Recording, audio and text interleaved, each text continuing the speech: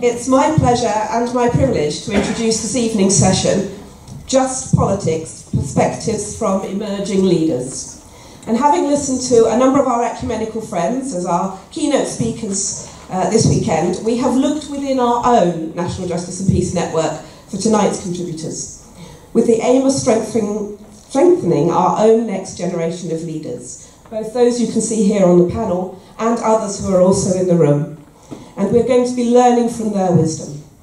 My name's Colette Joyce, and I am the Justice and Peace Coordinator for the Diocese of Westminster, and I make it a particular passion and priority of mine to focus on young adult formation, or particularly perhaps post-confirmation formation, that chance once it becomes optional for people to opt in to their Catholic lives and to support and nurture young people in that. Now, I am not a young person. And this often comes as a bit of a surprise to people. It's not actually always that easy to identify who the young people are in a church where many more priests and parishioners than ever before are in their 70s, 80s and 90s. It's not that we've lost our young people, I often tell people, it's that we've got a lot more older people, which is a good thing because we're all living longer, but it makes it harder for young people to break through. So something of tonight is about being deliberate and intentional to make sure those voices get heard early, and you don't have to wait till you're in your 50s, 60s or 70s before you get to speak. In Westminster Diocese, we sadly lost the much-loved priest, Father Dominic McKenna, this year, and many people were very upset that we'd lost one of the young ones.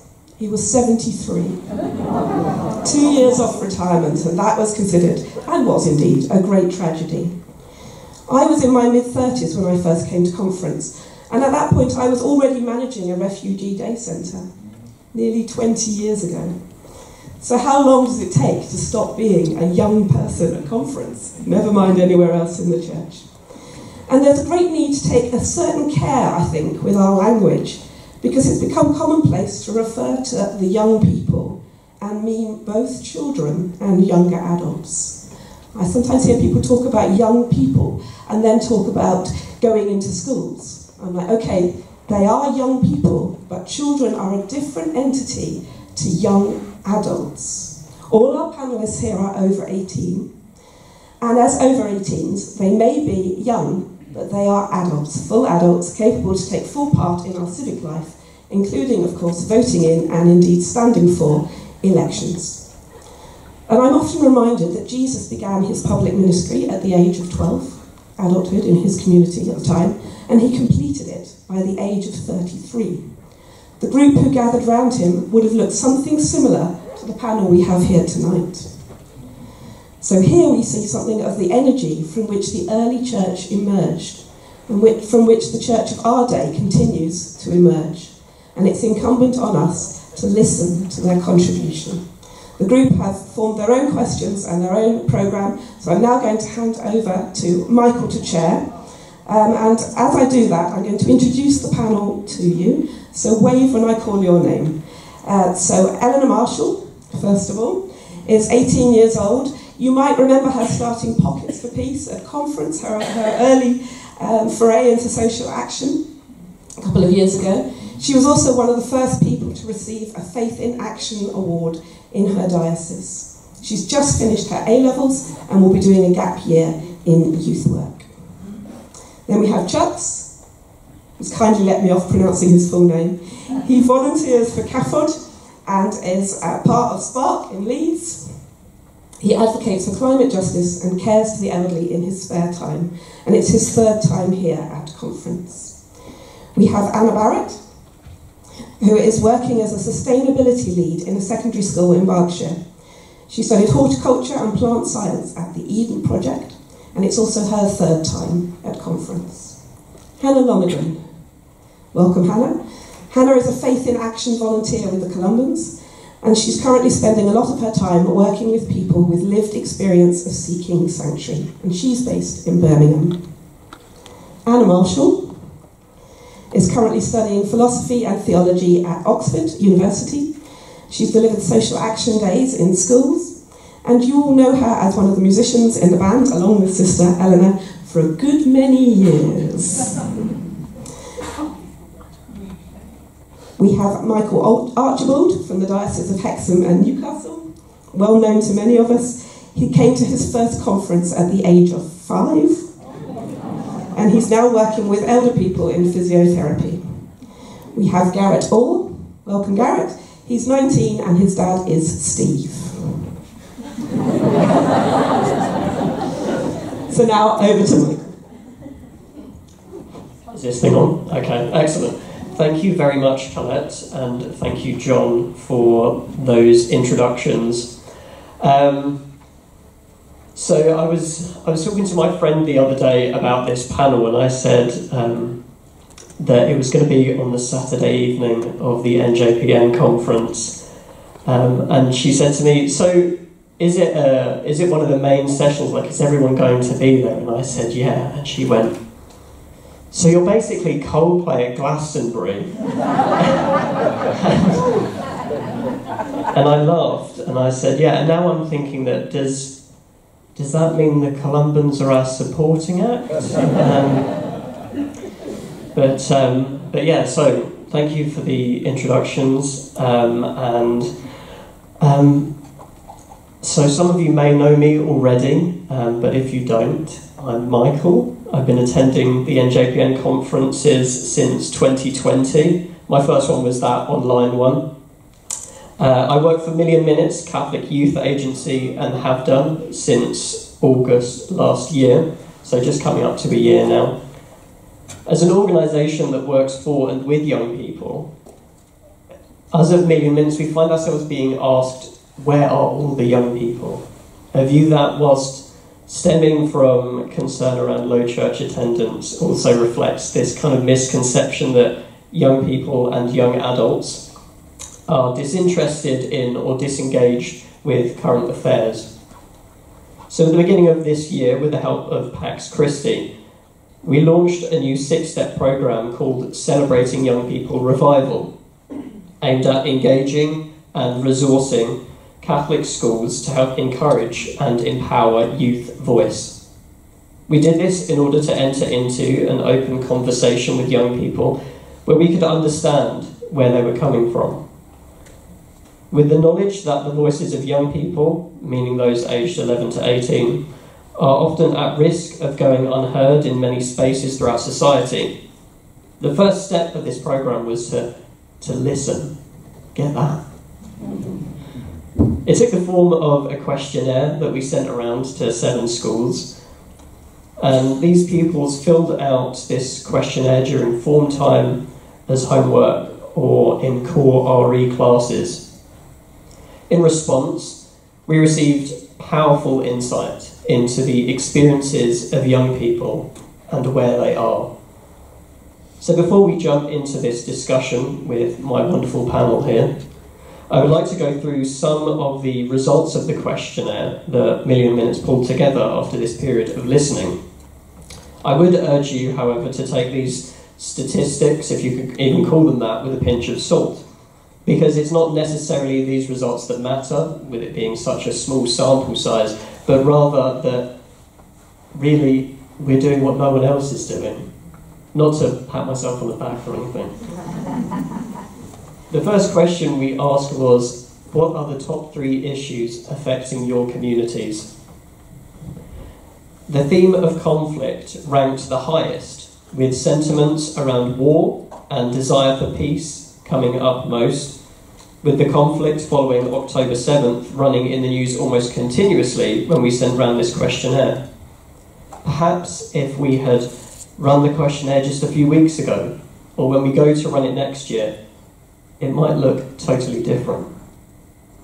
Well-being, which covered a wide range of topics including happiness, love, joy, safety and security, basic needs and family support, came second, and issues surrounding equality, such as racism, bigotry and prejudice, discrimination and inclusion, came third. The other notable themes that came up were financial issues, environment and animals, crime, and health. Then we also asked these young people to think about those issues that they just named, and thinking about whether they, as young people right now, believe they could make a difference. Almost 70% said yes, they could, followed by 26% saying no, they couldn't, and 6% not providing an answer to the question.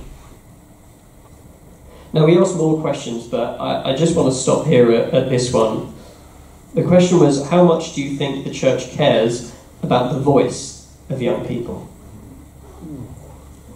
Around 47% say the church cares a lot. Another 47% say the church cares a little. And the remaining 6% says the church doesn't care at all. Now, you might feel that this question is a bit too specific to the Catholic context, with it being centred around the church.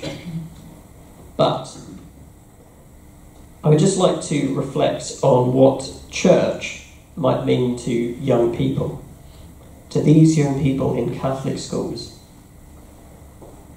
The church probably means figures of authority. It might mean their parish priest, their bishop. It might be their teacher, their head teacher. It might even be the Pope. Local and global leaders. What happens if we swap out the church to the government? Would the results of 47% a lot, 47% a little, and 6% not at all look the same? Or do you think they would look a bit different? Now, with all of that in mind, I'm going to transition over to our panel of young adults here, where I'll be asking them a handful of questions, and then we'll take some questions from you, our audience, and hopefully we'll be done before 10. I know how these things tend to run on.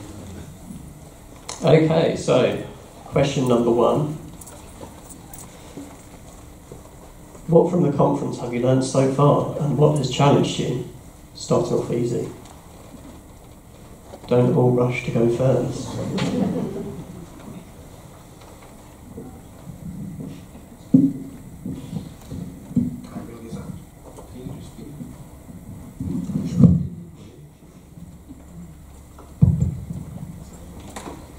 What from the conference have you learned so far, and what has challenged you? Hi everyone. So from the conference, I think the Lord Bishop made a very nice intro yesterday, and that really set the pace for me. The true reflection on just politics, which is politics we should be pure, and we should a politics where our leaders should be able to harness the challenges which we are asking them to solve, other than maybe looking at the speaker or whoever is presenting those challenges, but try to solve the challenges which the constituents, the people, the voices of the masses have raised. And in all the sections and the workshops this morning, in the afternoon, we've seen different groups buttress on those points and try to talk about them. And in my conversation with the young people, everyone I've shared tables with in different times of meal time, I've really seen people who are passionate, people who really want to see change happen, people who want to see this burden not passed down to young people, but seeing it solved before, during their lifetime. Thank you. I think similarly to what you said, I think I found it really inspiring and hopeful that there are people that care about the issues that I do and that my peers do across generations, and it's been really valuable for me to have those conversations with such a wonderful group of people. I think I found that most valuable so far. I think what's struck me particularly this conference is, I was chatting to Paul Southgate about this. I think we've really seen a sort of like professionalisation of the conference. The fact that we had former MP, a Lord, and just like a number of you folks who've been involved in all sorts of like activism and even research. It's been really great to see. And I think what I take home for it is just how important this like network continues, because both from ourselves here on the panel and yourselves, through that networking, like we can create like really, really effective change. I know for me, that's always what keeps me coming back to conference, is the sort of opportunity to like carry out those good works, and just with having yourselves there, I think that's like a huge part of the reason. So it's just nice to see that continue to happen. Anything on this side? Yeah, okay. Is it? Yeah, there you go. Okay. I would say as well, I'm going to focus on the challenge bit of the question, and has anything particularly challenged me? And I think one thing that challenged me was right back at the start on the Friday night, talking about a shared language. And I think that's an issue that we've all kind of discussed in our free time as well. Be it from labels, do we call ourselves Catholics? What does that mean? Is it something that the world recognises around us? Does it mean what we want it to mean? Does it mean something else? So even something as simple as calling ourselves a Catholic isn't a shared language that, well, even between us, we couldn't find what that means. And I know I'm sure it's the same for all of you. So I think that's a massive challenge for us to kind of, that shared language idea keeps coming back to me. And the more I think about it, the more it challenges me to try and work out, is there something in common? And what is that? Yeah. Thank you. Okay, so next question is, we're going to dive into it now. What did you find interesting about this general election and the lead up to it? What do you think the impact has been on your local area, your peers, or yourself?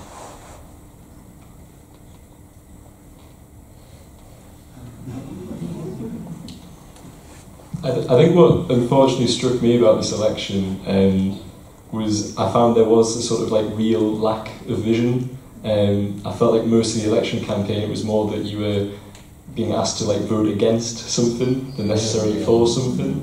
And I think that can be like incredibly frustrating when I think everyone in this room is all like very focused on good works and making a difference, and it did just sort of feel like you were kind of shouting out into the void. And I think it's fair to say that we probably didn't get the most detailed plans on manifestos, and that was definitely for political reasons. But what I'm hopeful about is I think we now have a government that listens, and previous conferences, I think it was really hard that we kept making all these ideas, and then when you go to write your MP, it was just sort of, you kind of shouting in the wind. So I'm quite hopeful now going forward that there'll be like a lot more actionable sort of community-led work, and I'd like to think that's because of this new intake of MPs, and I'm hopeful that it'll be quite like a listening house. And I think for conference as well, especially moving on from the theme of just politics, I think going forward we should have some like really effective sort of like, I don't know, I think we spoke once about like a kind of like mission focused project that would be able to make like a sort of real practical difference. So I'd say despite being a bit nervous at the start, I think I am starting to feel a lot more hopeful about what could happen and how the network could like continue to use that platform for common good. I'll stop waffling now. I agree with what Michael said about the lack of vision, but I also wanted to add to that and say I saw a lack of humanity.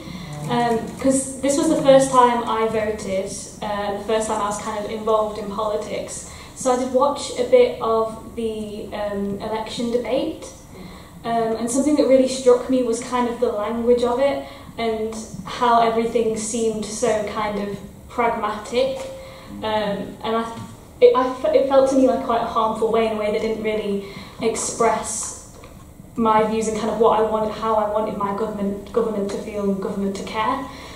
Specifically, it was when they were talking about refugees and immigration and the language about that, because You had Rishi Sunak talking about sending people off to Rwanda, and you had Starmer talking about sending people back to their own homes, but you didn't have any humanity in it about the experiences these people were having, and that really kind of shocked me about the lack, because both sides were just so logical and so cold about everything, and it's like I want policies and politics that consider the humanity of people and consider.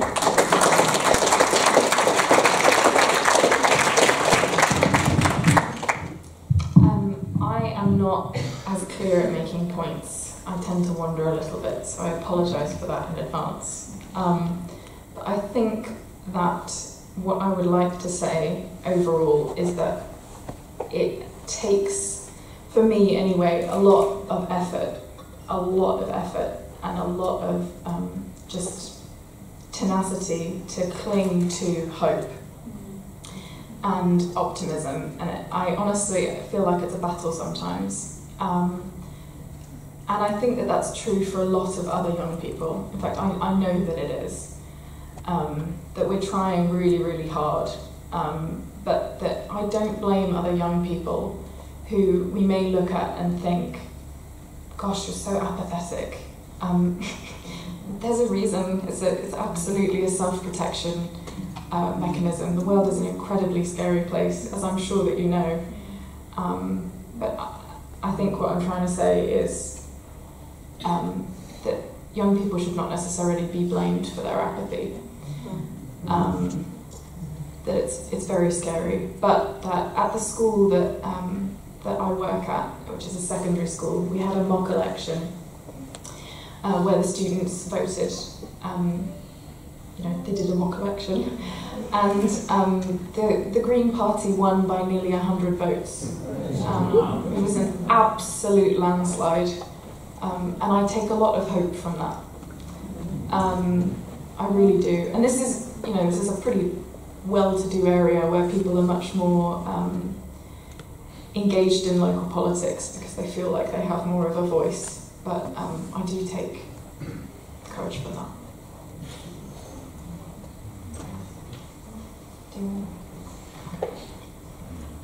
Something I noticed leading up to the election, I had a lot of friends who decided not to vote, and their reasoning for it wasn't, it was partly because they didn't feel represented, but a lot of them had almost given up hope, and they just felt that they didn't even want to think about it. They just wanted to pretend it wasn't happening and just get on with their lives. And I think it's terrifying to me that we've got to the point where people are thinking like that.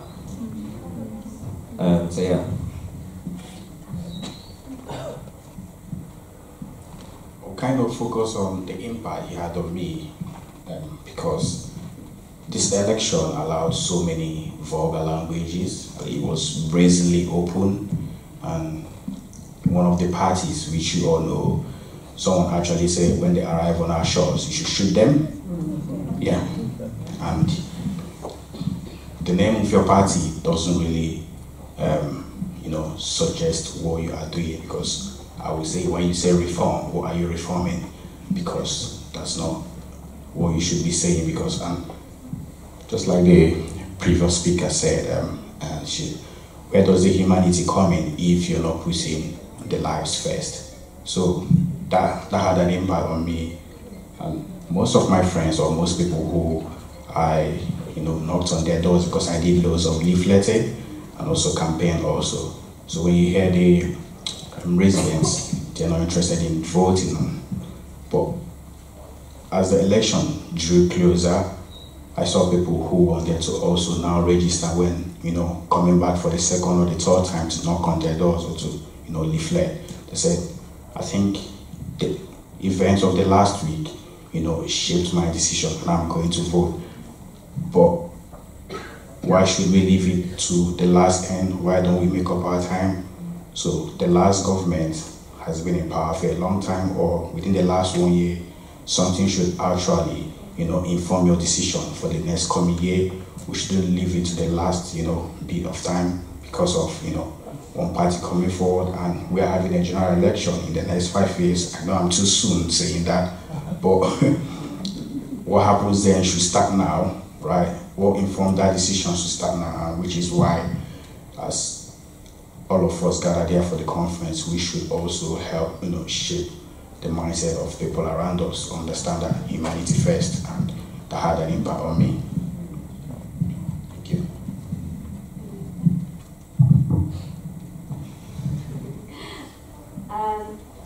Yeah, I agree with that completely. And I wanted to bring up the word that I think John Battle used, and we've all kind of used as well, which was vision. And we're saying there is a lack of vision in our politics. And I think that's the thing that's so inspirational for young people, because lots of us can barely remember a time before a Tory government. And I have to admit, that can be pretty crushing. So if I share a really quick story, is that okay? Yeah.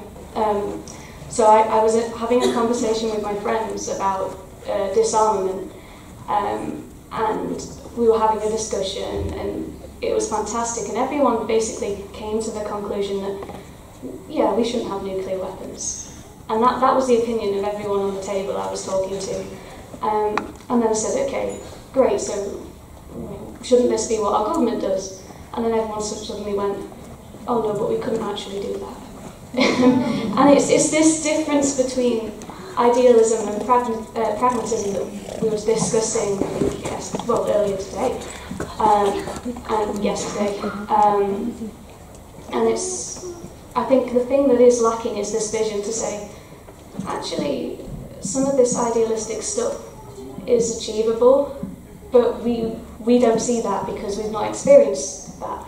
We've not really experienced the politics that says, you know what, maybe we can make a positive difference instead of, oh, we'll just scrape by and we'll just try and get the votes by being inclusive, shutting our borders, things like this. So I think a serious issue is the lack of vision. And I think that's very closely linked to hope, because if there's no vision, what's there to hope for?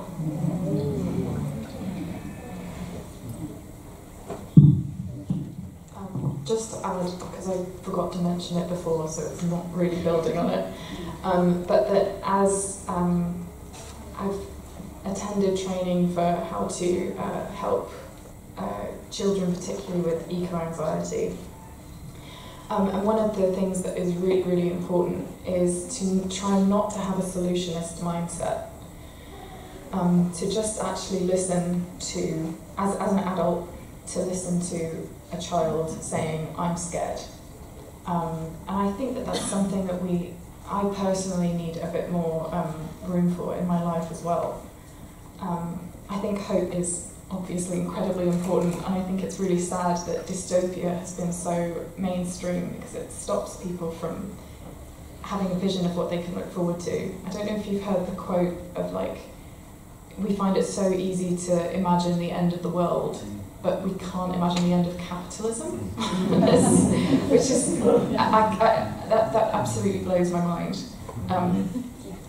But I think that having a space in your heart to hold and express deep fear about the future, and to be able to talk about that and experience catharsis with other people is really important, although it can really hurt. Because understanding what other people are going through is crucial.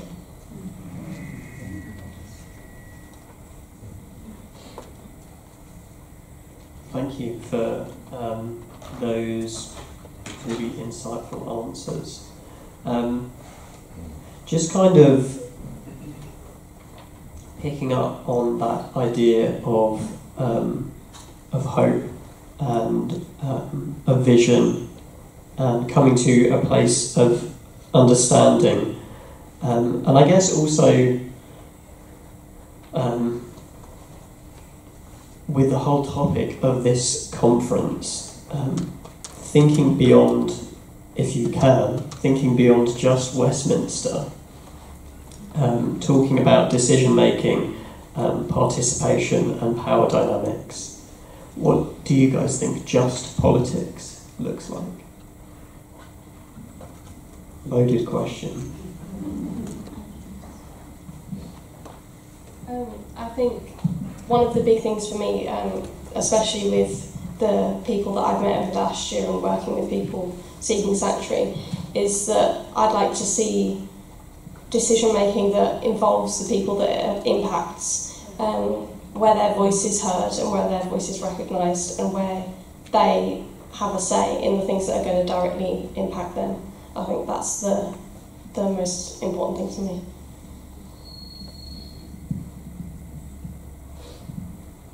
For me, just politics brings a key word to me, which is accountability, right? I mean, politics that is accountable, right, pure, which understand what the people really want, which uncovers, right, what the people are saying and, borders more on their challenges.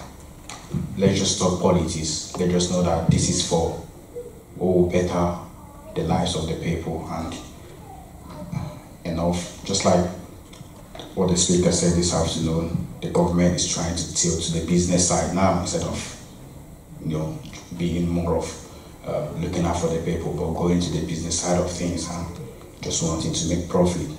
So when government goes into that angle, they are leaving just politics. It needs to come back, like the discourse needs to shift and like the center needs to hold and also come back to what it originally means, like what politics is for the people, by the people, Thank you. I think for me, what I see like just politics as is a listening politics.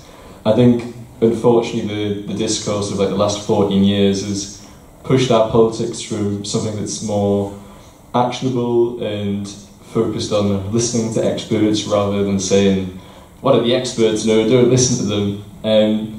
And that extends like communities as well. And I think, again, just to go back to the point about the sort of, we need to think about the next election. To me, this election wasn't the most important election as much as it was talked about in the news. I honestly think the next election will be the one that will decide how this country turns. And it was obvious the Tories were not going to win. They wasted too much and they spent their political capital, but what they are really good at is they are really, really effective campaigners. That's what kept them in power so long. And unless we actually see that proper, just listening politics, I mean, you only have to look in Europe. We've got an incredible rise of the far right. We were extremely lucky in France that Marine Le Pen didn't get in. Plus, with Trump in America, there's a genuine fear that, it's this battle against populism. It's far from over. And unless we actually have this just politics with a listening government that's involved in community, I really do fear where this country will vote. So I'm still hopeful, though, that we will see that change and people can learn that politics can be a force for good.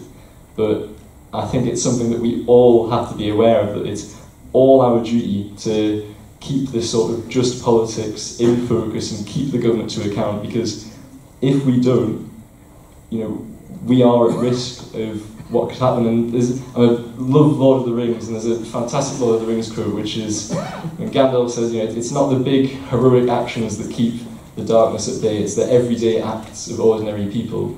And I like to think that with proper just politics and listening, it's those everyday people that are at the forefront of those policy decisions. So just really keep focused and think about keeping out the rise of the far right in the UK.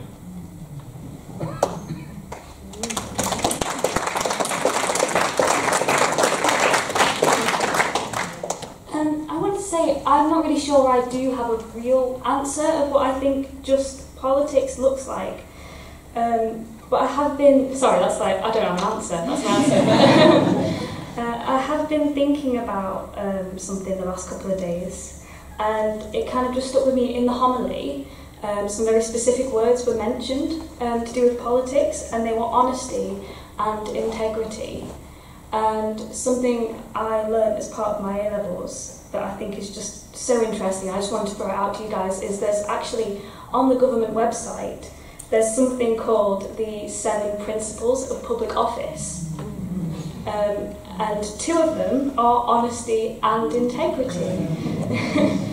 So I just wanted to throw that out there, and also kind of maybe question kind of the ideals of our politics and how closely they align to kind of our social justice goals, and also consider whether the ideals that are already in place are being met as well. I think I would also say, kind of a bit out of left field, but that I think that a just politics should be more fun.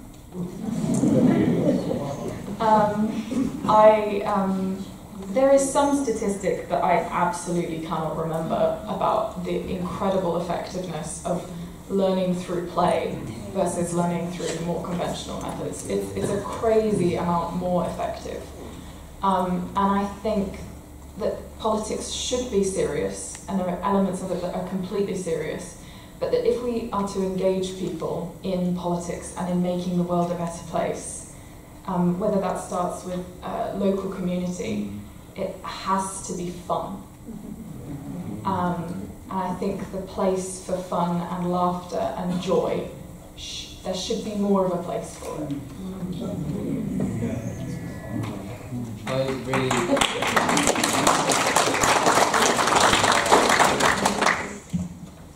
I really agree with that. I think a lot of what I feel people have started to be voting for is the silly white blonde man on telly, which is why Donald Trump and Boris Johnson have been doing so well. But it's because they're, in a way, funny and they're fun. And so if you can make just politics fun, people are much more likely to vote for it. Yeah, does anyone else have anything to add? Can I just jump into an anecdote real quick? I attended an event the other week called Call to Action, which was run by Citizens UK. And I'm really sorry, Chantel, if I'm stealing something from your session tomorrow. But basically, these great young people in schools sort of going through the process of community organising and campaigning for issues that are close to them, close to their community. And one of the things that stuck out to me there was one of the recommendations for campaigning and for even protesting is just make it fun. Don't otherwise you end up getting portrayed as angry, upset protesters. And yeah, I think that's really stuck with me. So yeah, and now moving on to a slightly different question. We've kind of been chatting about this one sort of yesterday evening, and I think a bit of early this morning before we went to bed. The bar was closed by that point, but it was the question is how does your faith inform your engagement with politics? It's a bit of a sensitive question, but I think just some of the answers were or some of the things we spoke about last night, and I won't give too much away because obviously you're supposed to answer these questions. Yeah, I think it's really interesting, some of the perspectives that I've heard, at least. Yeah, who wants to go first? How does your faith inform your engagement with politics?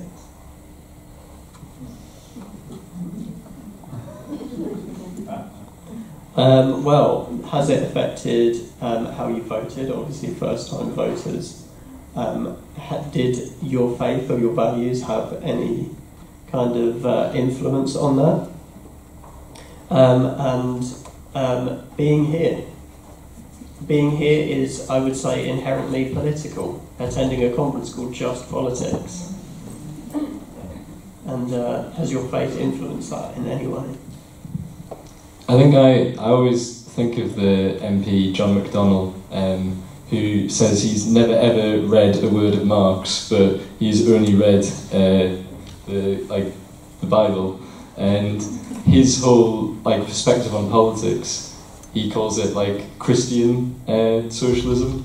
And I sometimes feel like I have a sort of complicated relationship with the Catholic Church, because I very, very much believe in Catholic social teaching and the good works, and I know for a fact that my current viewpoints and perspectives have been formed by that, and my God, especially attending conference for the past 20 years, that has played a huge part.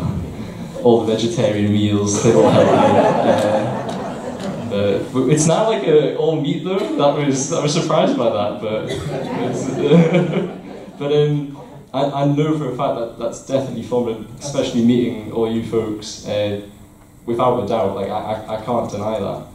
I think where I feel I think we've all said it felt complicated is we all care very strongly about social issues, and I think it's fair to say that the church has been problematic in some of those issues, the way it addresses it and the way maybe it gets into camps about things. We talk a lot about sort of trying to disagree agreeably, and I think we need to think about how we can also see that at a church level as well.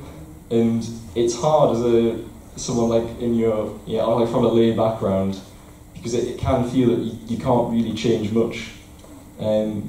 But I know the one thing that does change it is the faith of Justice and Peace people and everyone here and the good works that carries out, and that definitely influenced what box I was ticking, put it that way.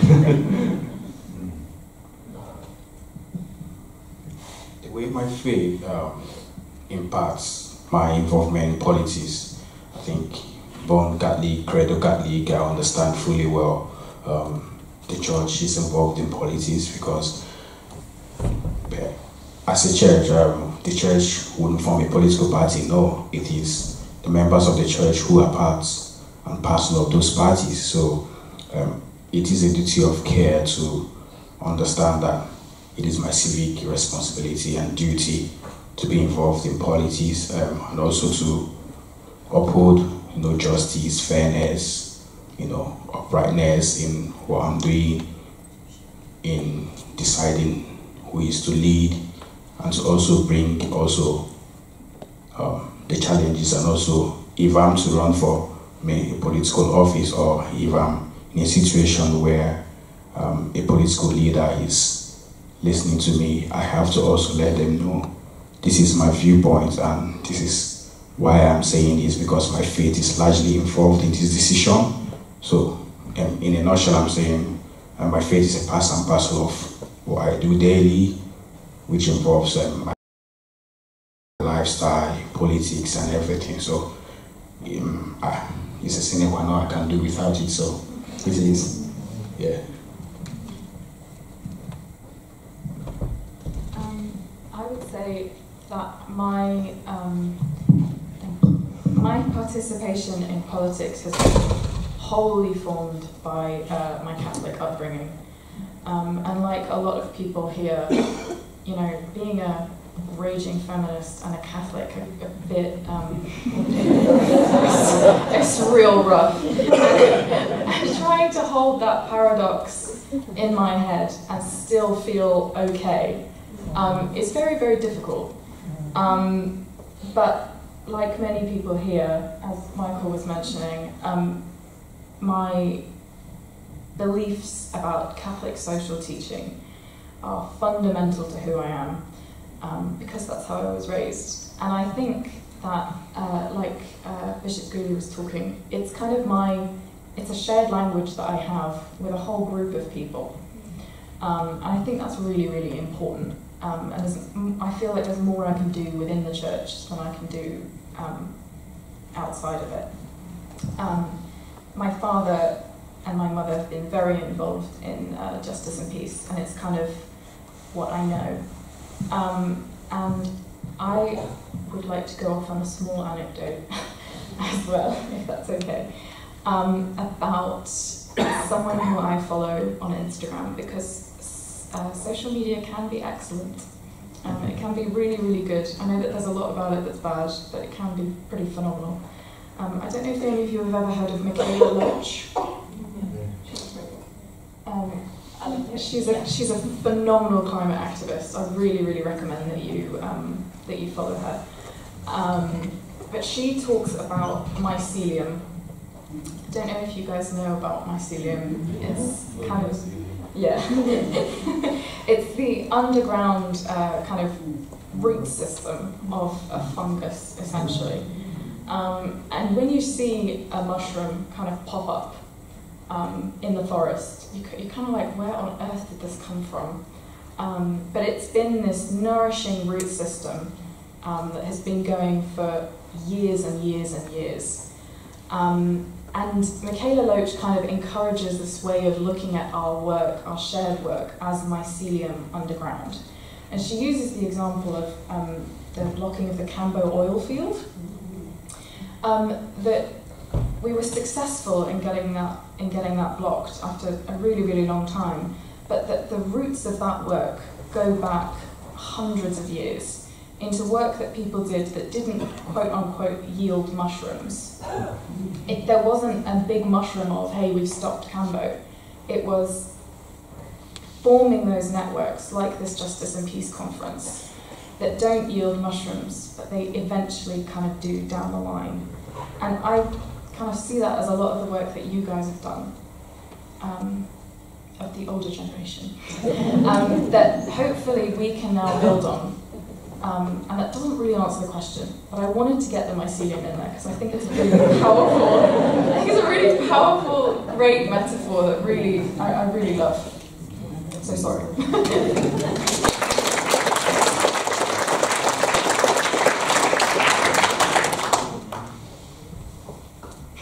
I've seen you writing now. Okay. How does your faith inform your engagement with politics? I think very often it's the other way around for me. It's all a bit messy. Very often it's rooted in Catholic social teaching. I think that's something we all share. It's amazing things like the preferential option for the poor and the common good, which where on earth are you going to hear about them anywhere else? It's something that people don't talk about and they really should.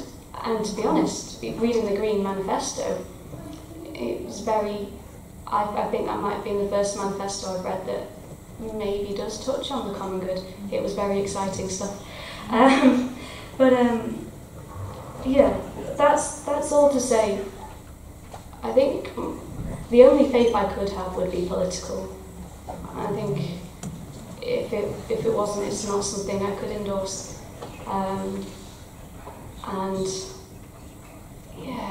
Because both have developed together, I think. So without my faith being hollow, it has to be political, and that's it. Yeah.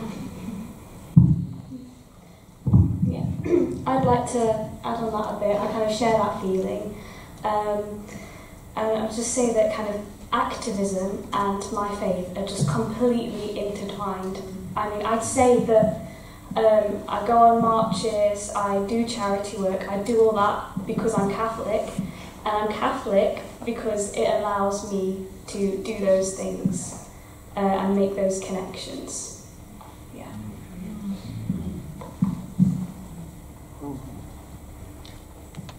Speaking of the importance of making connections, yeah, mycelium connections, there you go. That's how it was relevant. Thank you. Okay, final question here before we take some questions from the audience. What do people need to do, in your experience, in your opinion, what do people need to do over the next 5 years to actively participate in politics.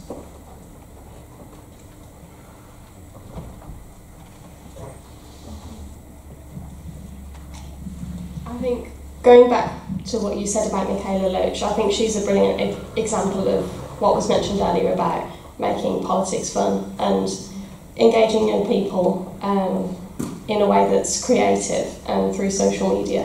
And I think, especially currently, there's a lot of fear of the unknown around social media and kind of fear of the misinformation and disinformation that's spread, which is absolutely a real worry.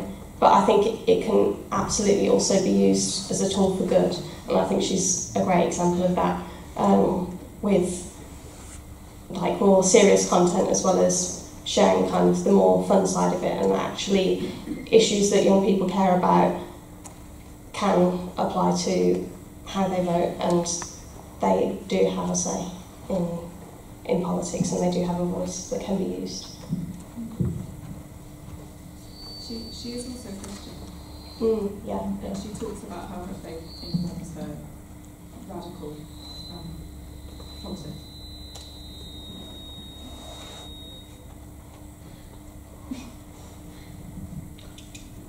To your question, what people need to do in the next 5 years,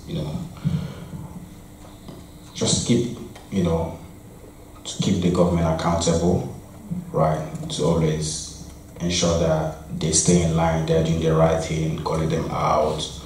Also, in our own, communities, local groups, focus groups, wherever we find ourselves, we just need to keep talking about it, keep the candle burning, keep the voice, aloud, keep talking about all this, because what the government wants, or a government that doesn't want to do what the people want, what the government, their mindset is they want the people to be calm, to keep quiet, to not talk about all these things so that they could go scot-free.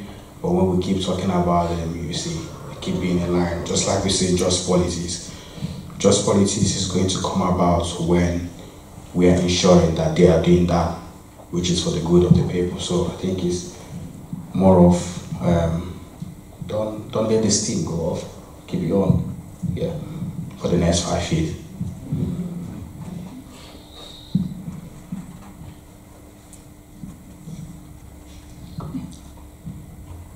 Sorry, what's the question again?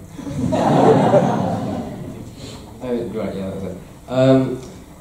So, I'm going to sort of not start by answering the question. I'm going to say 5 years ago was the last time I came to the Justice and Peace Conference, and then the pandemic hit, and this is the first time I've been back. And I think during that time, during the pandemic, I lost my engagement in politics completely. Politicians just became silly figures to laugh at. And I wasn't really thinking about what I was doing, who I was voting for. It was more just what everyone around me was voting for. And I guess coming to this conference has started to make me think a lot more. And I'm starting to realise now how little I was engaging before, and it's motivated me to engage in politics more over the next few years. So I just want to thank you all for that. And yeah, in terms of what we can do over the next 5 years, I think if other young people who have lost their interest can have a similar experience to this, if we can get them to events and sort of get them to think about the world, then maybe they'll have more motivation to engage and to make a difference.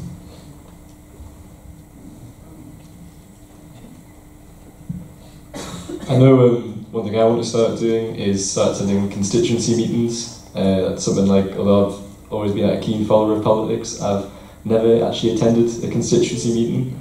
And I think what would be nice, I think right now we're sort of in a politics of like healing, and even just at like that very simplistic, like basic democratic level, I think just turning up to meetings as like the individuals that we all are, providing those viewpoints, being able to network, just from that grassroots level.